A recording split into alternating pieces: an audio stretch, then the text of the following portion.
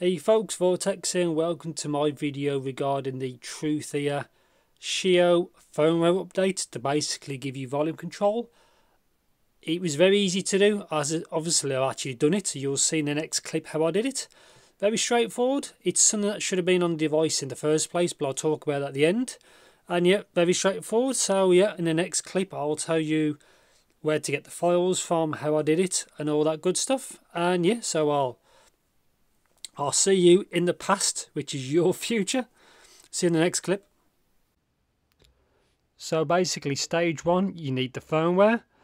I've included it here because it's just easier to see. It's the truthear.com website. Obviously you go to the download tab at the top. Now there's two options. You don't need the first one anymore because the second one includes the driver. So ignore the first one at the time being, because it's actually packed in the second one. There's also obviously on Shenzhen's audio website, it's the same thing. I will link in the description, but for this video I just included Truthear's. It's just easier to find. So anyway, close that. This is instructions. It's important. I'll obviously get to that in a bit. Here is what's in the file, well, sorry, the zip file that you extract. Instructions is obviously here, the tools. Volume mode is just the information I can show you now. As you can see, it's just the steps, volume level. As you can see, it's just all there. It's all in the zip file, but we kind of straightforward. And obviously, there's 60 volume steps. Still has high and low gain. And yeah, this is the important part. So you run Truthear upgrade tools, and yes, for this to work, you do have to install a driver, otherwise you can't do this. I've just done a clip of this before, but I did delete it because it didn't work. You have to use the tool, or it just won't let you actually write the firmware. So yeah, so let's do it. So it says edit PID to F076. So type that in at F076. I've just done this off camera, off footage. Then click detect device. Green. Now if you didn't do the firmware, sorry, the driver update, this stays white. And as you can see here, it tells you what you need to do. Very straightforward.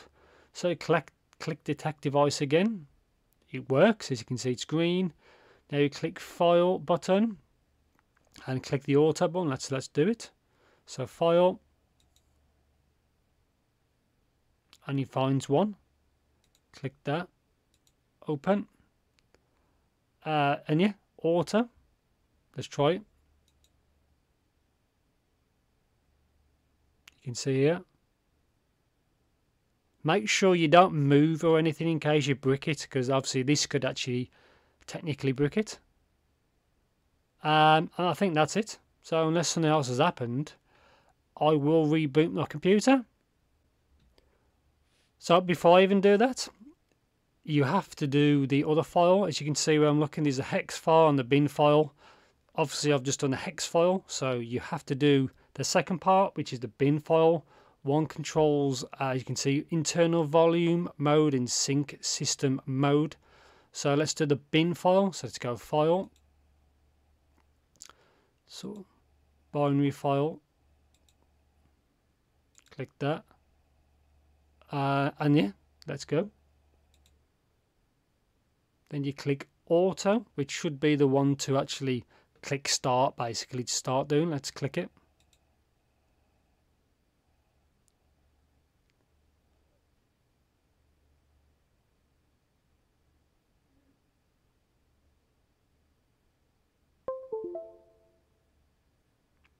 And I think that's it. So yeah, see, it's funny they have to do two parts, but yeah, let's do it.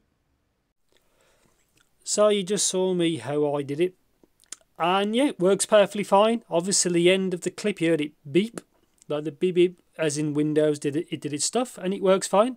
So obviously if you do the two parts, it's fine. I don't know about going backwards, if you want to go back to what it was like before. But obviously it might be just a one-way trip. I don't know yet, but it seems to work fine. So yeah, gain, obviously it's the same thing by default. It's low gain. You press both for high gain. It's red by normal and then kind of a yellow on high gain. And yeah, it works fine. So what have you gained from this? So you gain independent volume. So after the clip, I set it as 100% in Windows 10. And then you can obviously control the volume from this.